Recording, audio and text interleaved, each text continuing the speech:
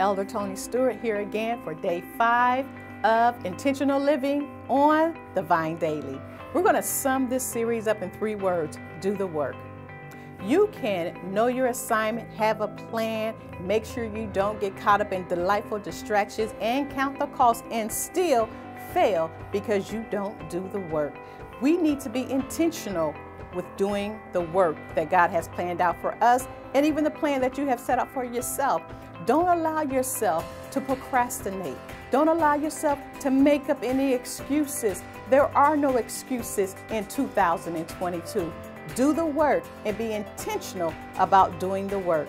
Again, let's make a plan to live our lives intentionally on purpose. Thank you for joining me at the Vine Daily.